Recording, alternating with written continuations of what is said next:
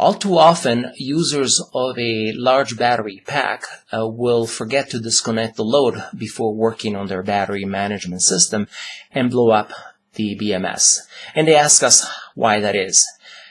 The reason is that if you do not disconnect the load from a battery pack and you're working on it and disconnect the series connection between two adjacent cells, the entire battery voltage appears across that gap.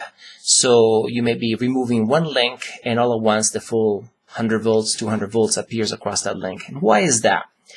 The easiest way to explain it is to use a simple circuit right here to demonstrate it. And I have two 9-volt batteries that are connected in series through a switch, two 9-volt batteries connected in series through a switch. And the overall battery pack produces 18 volts, which lights up a light bulb. And so we'll have 9 volts across each battery, 9 volts here, 9 volts here.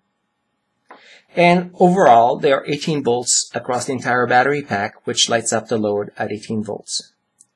Of course, there is no voltage across the switch because it's closed. When I turn off the switch, the entire voltage, which is no longer across the light bulb, because otherwise the light bulb would be on, now the voltage appears across the switch, across the opening. And also notice that it's reversed in polarity.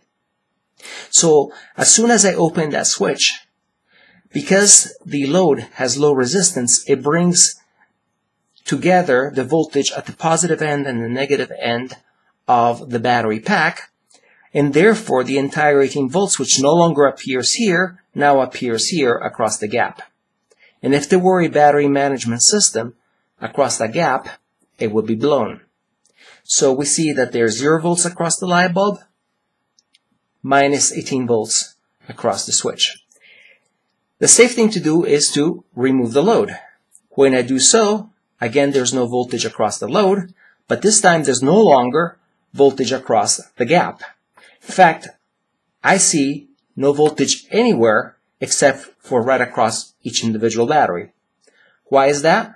Because now there's no continuous path anywhere for the entire 18 volts to develop and therefore cause damage. That's why whenever you're working on a battery management system, you have to remove the load. All too often people will say, well, the load is removed, and then when you look very carefully, you find out the charger is still connected. And a charger has a capacitor across its output. So if we emulate a charger with a capacitor, which with the power off is discharged and therefore there's 0 volts across it, again, we'll see the entire pack voltage reversed across the switch. So you not only have to disconnect the load, but you have to also disconnect the charger across the battery to make sure that there's no voltage across any gap and therefore that it's safe to operate on the battery management system.